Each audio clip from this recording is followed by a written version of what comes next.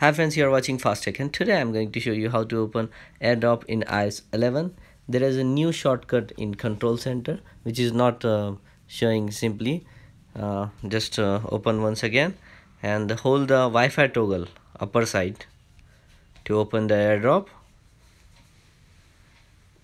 just like this.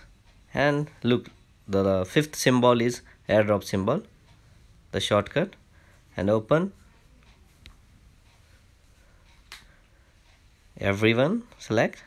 Now your AirDrop is working very successfully and properly. Here one more icon of personal hotspot, number 6 icon.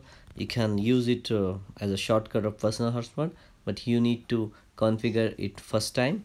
You have to configure the APN setting of personal hotspot in mobile data setting. And how to set the personal hotspot APN, the video is uploaded in my channel. I am uploading here.